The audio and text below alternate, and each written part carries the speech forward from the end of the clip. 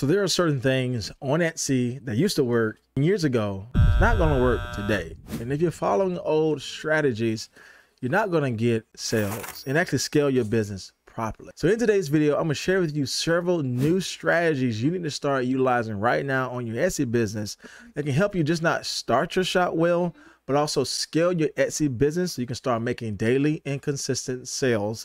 I'm sure this all with you coming up next.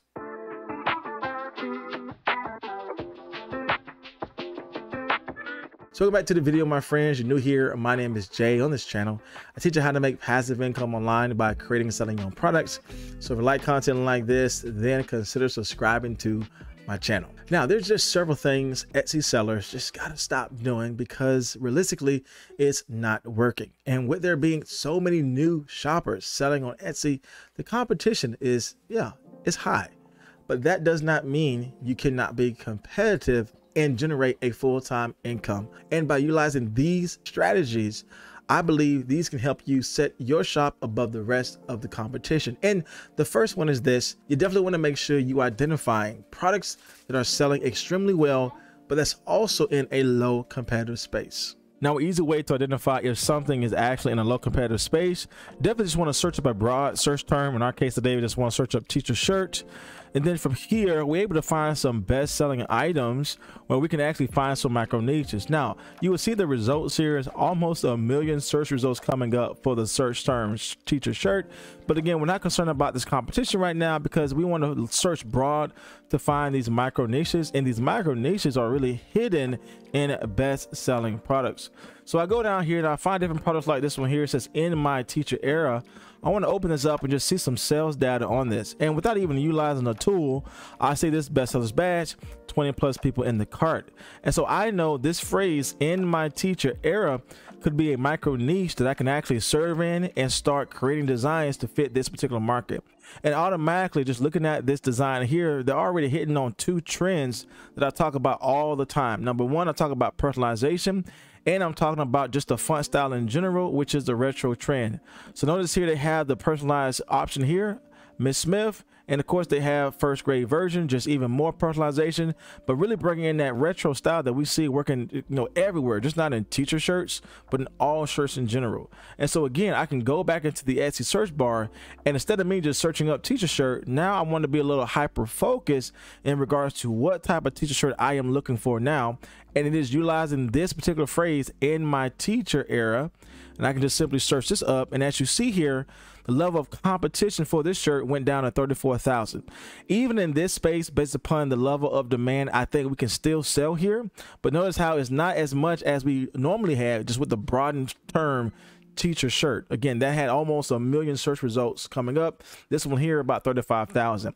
And with that being said, we can be even more niche in regards to what type of my teacher era shirt we can focus on. We can just add in here first grade.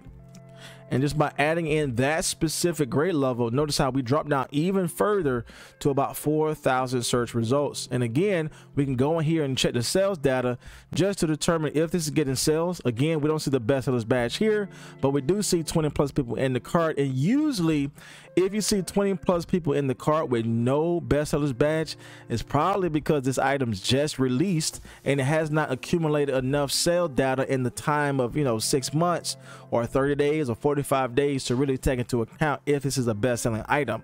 That does not mean it's not getting sales. This here proves that this brand new item is generating sales. And in a micro niche we just discovered, this is something we can sell just not for teachers, but really allow this particular search term and this search phrase to be in other niches as well. Now, one easy thing you can do to skyrocket your sales above the rest of the competition is by turning on the option for someone to personalize or customize your product. Now, I have personally done this in my shop with just under about 30 personalized items. And I'm just here to tell you, it's like a light bulb went off just for my personalized section in general, where people are really interested in items they can personalize themselves. But there's a unique strategy I like to lend to that really helps you break through the rest of the competition. And it's all about identifying best-selling items that do not have personalization offered. So when you're able to combine these two, best-selling designs with a personalized option, that's where the money really is. Now, with adding personalization products, Printify allows us to actually add this feature to our Etsy listing, and it is extremely easy to set up personalized items in your shop, either be mugs or hats or tote bags or even t-shirts, and add personalized names right there in Printify for you to change and then upload and submit to your print-on-demand provider. Now, if you want to check out Printify on your own, they were so kind to give my audience a discount code for you to get started selling print-on-demand products and save a couple of dollars every time you get an item purchase. I make sure to leave all the discounts in my description box below for you to check this out and to see if it is best for your print-on-demand business. The second one is that you definitely want to use keywords that are searchable but also relatable. That's why I don't teach people how to copy just the title and the tags from other listings, because again, their search value may be high, but the keywords they're using may not even be relatable to your product. And so you may have a lot of people clicking on your product, but because the keyword is not related to the product being presented, that's where you get low conversion rate. So you definitely want to make sure that you combine these two things together. You want to find keywords that are searchable, but also identify keywords that are relatable. Now, an easy way to identify if a keyword is searchable is just simply go to the search bar and just let Etsy do its work. So in our case today, we're going to stick to our niche, the teacher niche. And as you see here, before I even finish up my phrase, Etsy's already populating for me search terms that people are typing in and related to what I just put in for just one word, teacher. I have teacher shirts here, gifts, teacher shirts, teacher lanyard. And so they're already telling me what people are looking up. But if I go a little bit further here and just hit space and just put shirt, then you will see here that there's other things that's coming up that I can see people are focused on. For instance, here I have teacher shirts with pencil, teacher shirts with light bulbs, and again I have teacher shirts with birds, teacher shirts with elephants and piggy. You may feel like these search terms are like out of the loop here, but these are actually what Etsy is telling us people are typing in. If I hit space bar again and just play the ABC game, what I mean by that, just putting A after the search term and seeing what's popping up, then we see exactly what people are typing in. Again, I put B here, see what's being typed up, and again I see people are searching up teacher shirt be kind. I put C and see what's being typed up, and I see teacher shirt comfort colors, and I just continue with the alphabet. And as you can see here, we have different things coming up that can let me know what type of shirts I need to create. So number one, we just identified what is searchable. I see this one here, teacher shirt F, but it's giving me teacher shirt flowers garden, teacher shirt funny, teacher shirt for librarians and specials, teacher shirt grade preppy. Again, all these things are different search terms. We can identify from the search bar what people are typing in. Now, for instance, here I can just search this up, teacher shirt flowers and garden, or teacher shirt flowers garden. And again, as you see here, what is being visible is also what is relatable. So notice how we don't have any hearts showing up or any koala bears showing up or any animal lover teacher shirts showing up. Everything that's visible is exactly what is relatable to the search result. So this is what I mean by you don't want to just search up a broad term like teacher shirt and see what is selling well and then copy that, you know, and that entire listing title and not think about, well, what is actually being reflected for the design. Because if I'm just copying titles without necessarily making sure those titles are relevant and relatable to my listing, then I'm not going to get any conversions. Now, if they are relatable and relevant to my listing, sure, it's great to pull some great keywords from their titles and tags that I can pull over to my design. But copying the entire title for what it is, word for word, and not being mindful of my design, I think is a big error that most new Etsy sellers are actually making. So in regards to this, say if I am creating a teacher shirt that has a flower on it, I see there are several things that's doing well, and I like to take the first 4 listings and actually pull out 4 of the top listings into their own taskbar. And the reason for that is that when I open up all of them, and I just do 2 for us today as an example, I'm able to see exactly what keywords they're using in the beginning of their title. Now again, I don't want to copy the entire thing.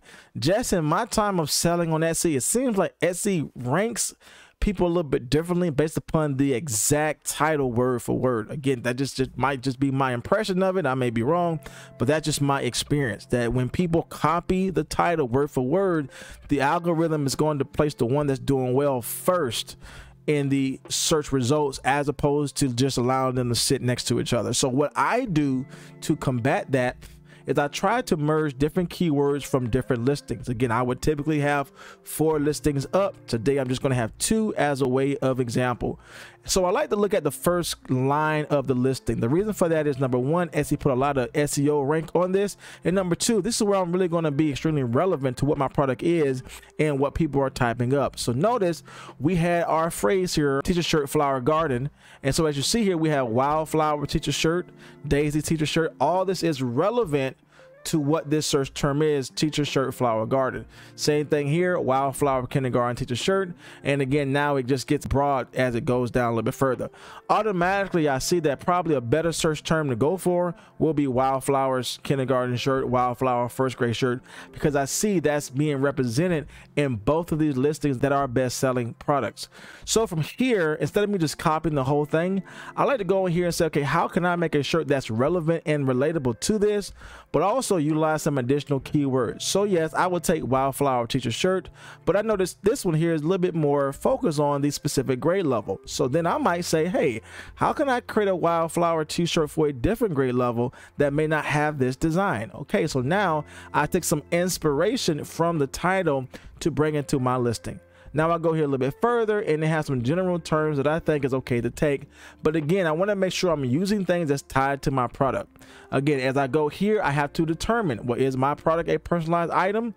Again, if it is a personalized item, great. But if it's not, then it's probably not good to have that in my listing. The reason for that is that if somebody's searching up a wildflower first grade personalized shirt and my shirt is not offering personalization, I might get the click, but I don't get the conversion. So I need to make sure that whatever I am using is searchable, relatable, so I can be visible to the right person and actually get the purchase. And the next one is this: contrary to popular belief, t-shirts is not the only thing you can sell on Etsy. There are other great high potential products you can sell that can still give you the same level of sale results with less competition. And these 3 products, I believe, are great when we're coming up to the 4th quarter season, and that is mugs, tumblers, and ornaments. So if you're having a tough time selling t-shirts, then I want you to explore these other areas, because again, these can bring you just as many sales in 4th quarter like t-shirts can do for you as well. Now, the cool thing about using Printify is that they have a ton of different print-on-demand products you can sell. And again, typically we talk about t-shirts because it's very easy for people to get started if you're new. But you can also sell other products that could be just as helpful and just as easy. And again, as you can see here, we have a ton of things we can sell. They have mugs here. We can go down a little bit further and we can find tumblers. And of course, they also give us the option to sell ornaments as well. And the same process we would take in regards to selling a t-shirt, we will take the same process in regards to selling a mug. Again, we'll find a product that we want to sell here. We can open this up and find a print-on-demand provider, and we're going to go with District Photo as they are the only ones that carry this specific product here. We can click start designing, and now we have that same type of layout. We can upload our design to sell here on the product, and we're simply going to go in here and upload a design from our computer, and we have that design here. And I like to keep this design in one area and duplicate this over to the other side, and I head over to preview and I can see exactly how this mug will be printed out. And as you can see, it is just that easy for you to create different type of designs to sell on mugs, and the same process is what we can do for other type of products as well. Again, we can do the same thing for ornaments, the same thing for tumblers, and the same thing for all other print-on-demand products we see on Printify. And again, this connects straight to Etsy. That means whatever we upload here for our design, we can sync over to our Etsy shop, so that if somebody purchased this, Printify would do all the shipping, printing, and sending out of our product to give to our customer.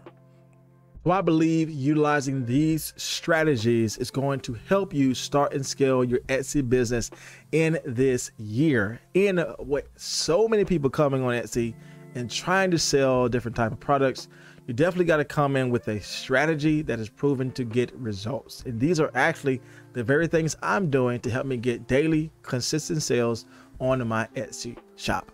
Now, in today's video, I didn't have time to talk about how to start an Etsy print-on-demand business from start to finish. However, if you want to check out that video, you can click right here. And if you want to learn more about how to make income online, make sure you subscribe to my channel here. As always, my friends, my name is Jay, and I will see you in the next video.